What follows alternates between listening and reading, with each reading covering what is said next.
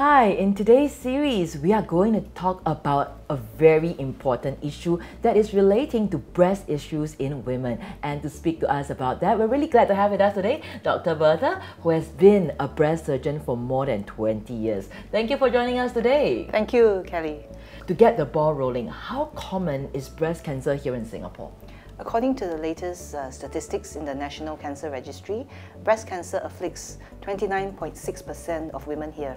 So that is almost 1 in 3 women will That's actually correct. get breast cancer at a certain point in time of their lives. Yes. So how common is the age group that we are looking at then? Well, the incidence starts around late 30s and it carries on postmenopausal. Due to our long-lived population, we are in the blue zone. Lately, I've been seeing people in the late 70s to 80s getting breast cancer for the first time.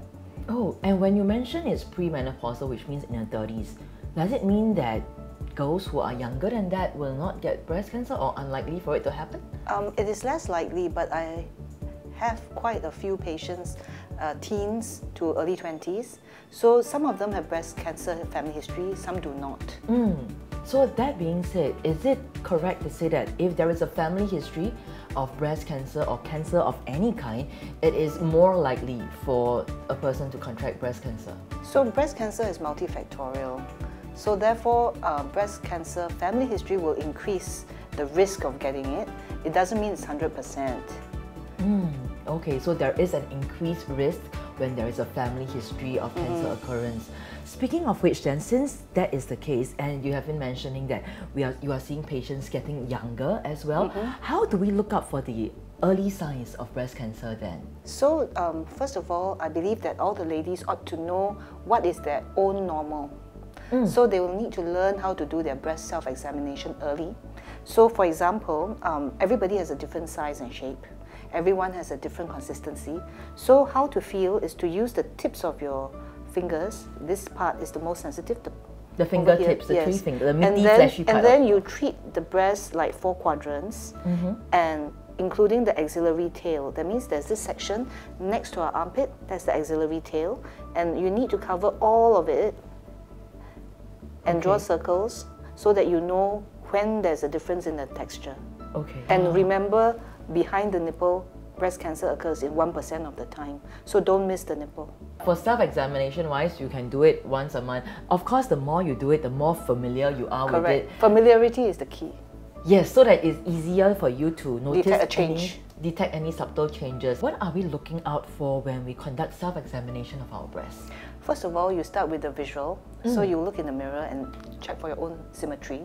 And then you can hold your hands to your hips so that your breast is projected. Or you can lift up your arms and see whether there's any tethering.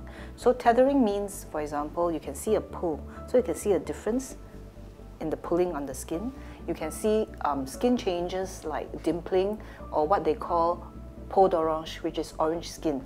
So if you don't know your normal, you won't be able to tell the change. So some of my patients, the very rare ones, they can get wrinkling behind the areola, which is that pink part around the nipple, right?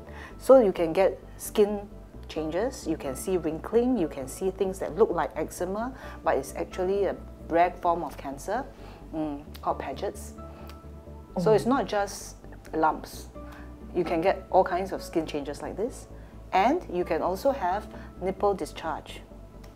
It's more dangerous if it's from one nipple opening. There are multiple, right? So it's from one duct, it's more dangerous. If it's blood-stained, it is more dangerous. Once you're doing it at least once a month, you should be able to find out what is the normal of your own breast. And some people are just born lumpy, so they have great difficulty. But if they know that they are lumpy, they will tend to go for screening more. That's also helpful. So, Dr. Bertha, now that you mentioned screening, when should ladies start going for mammogram screening? Our breast screen Singapore would recommend 40 years and above for mammograms. But for people with family history, if they have someone, for example, who had breast cancer at 40, they should start screening 10 years younger, at about 30. So it's an annual mammogram screening? For younger people, you may or may not need mammogram all the time. You can actually start one baseline, just so that we know, And then subsequently you can also use ultrasound. What is the key difference between going for a mammogram and an ultrasound? Do we have to go for both? Usually, our Asians are quite dense. So in the younger age group, less than 40, the mammogram cannot see a lot, and that is why over here we supplement with the ultrasound of the breasts. Furthermore, some of the breast cancer subtypes are not visible on mammogram and only seen on ultrasound. So therefore, usually we would do both so that we miss fewer cases. Only about 1% you need the MRI to detect it. Okay, so we should start doing that even before we hit 40? Yes. So for example, there are a lot of health screening packages. If a lady is lumpy, it is advisable to at least get one breast ultrasound as a baseline so that you know what is it that the lady is palpating. So if you know, for example, that all these lumpiness that she feels is breast cysts, then you feel a little bit better. How curable and treatable is breast cancer in Singapore? Oh, I think for stage 0 to 1, the cure rate is extremely high. For stage 0, the prognosis is almost like normal people. Oh. And for stage 1, it's about high 90%. So the prognosis gets worse as the stage goes higher. So it's very important to get found early, to be diagnosed early with stage 0 to 1 breast cancer. So which means that since it is so important to actually catch it when it's early, why are people still not going for early screening or going for self-examination? I think the people who do are those who are already well educated in it, and those who don't maybe just think that it will never happen to them because no family history, or they think that they haven't hit the age of 40 or 50 and therefore they don't need to see a doctor, or maybe they're so busy because all the ladies who are in the age range have children going to school and they're so busy with work and family, so they don't go. I think one other reason is some of these ladies, they get breast cancer at the time when they're either pregnant or breastfeeding, and they don't know the difference between a lump, like for example a galactocele, due to breastfeeding, and so therefore they didn't think that they have to go and check.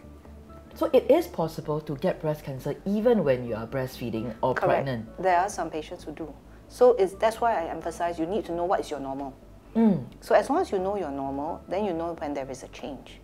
But if you don't, you know, you'll be having all these confounding factors like, oh, is it milk? Is it a blocked milk duct? You know, should I see a doctor? Is it red because of mastitis or not?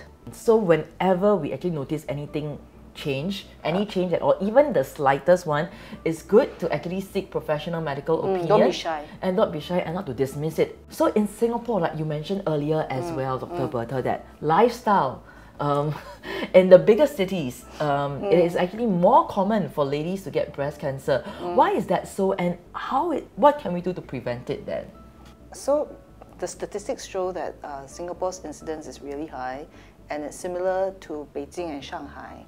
So we are not sure whether it's because of stress, but many times when I talk to my patients, they actually do have a very stressful lifestyle. So I ask them to think about what they can do to give themselves a break.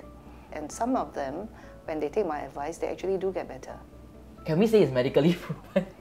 Well, it's just that for my patients, I bother tracking them, and I think I'm one of the few doctors that takes very detailed social history about what is their lifestyle, what they do, what they eat, and that's why I have this kind of story to tell. What are some of the golden words of advice that you have for our viewers? I think number one is be familiar with your own breasts. Know what is your normal so that you can tell what's abnormal. Don't be afraid of going for a mammogram because the pain is very brief, and it's not really pain, it's just the discomfort of being, you know, clamped between the plates. Usually it doesn't hurt much. So it's very minimal. Yeah, very minimal. Completely bearable. Just take a deep breath and do it. So do go for the screening early, do go for your necessary mammogram, ultrasound, conduct your self-examination regularly, and Have of a course, healthy lifestyle. have a healthy lifestyle. Listen to our health promotion board. Yes. And listen to what your doctors say as well. Alright, thank you so much, Dr. You're Bertha. most welcome.